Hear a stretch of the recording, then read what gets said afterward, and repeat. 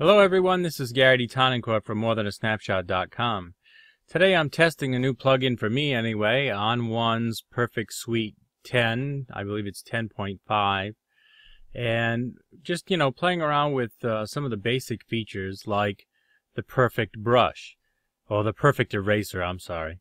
So that's this little tool here. So I kind of had liked this picture of this cardinal, but I didn't like all the little branches all over the place around it.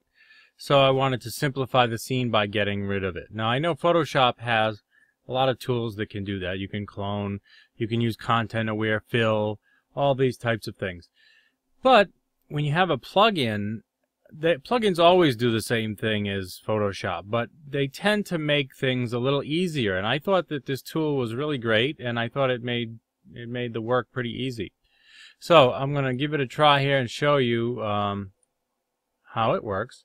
Of course, you get the little circle, so I'm going to adjust the tool to be just a little bit bigger than the area that I want to get rid of. And then you just click and drag over that area. And in a second, it should erase that. Alright, now, that was pretty easy. If we zoom in a little, we may see that it may have made a small mistake near the edge. But to clean it up, usually you just have to use the same tool over again, just a little bit zoomed in, and just takes a little bit of refining, and it's that simple. It's gone and it looks good and it looks clean. So now I'm going to hit the space bar to get the little hand so that I can drag over to somewhere else. And if you just take it little pieces, section by section, it usually does a pretty good job of getting rid of things. And eventually, you'll have a completely clean background. Alright, now occasionally it'll do something like this where it doesn't get rid of everything, but again, usually all you have to do is just go over it one more time.